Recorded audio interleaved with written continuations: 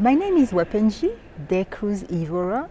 I am a program officer at USIP for the Africa Center, and I'm focusing on women, peace and security.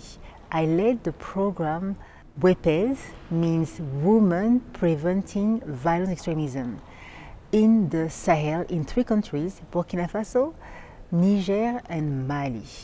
Over the past decades, the Sahel has been suffering with the spread of violence and insurrection, with as a result that youth and women have been put aside from any committee of decision regarding peace and security. The program is aimed to train women, to raise young women leaders as experts, and also to be advised the national level on policy to make a change, because women declare themselves that without a woman, there is no peace.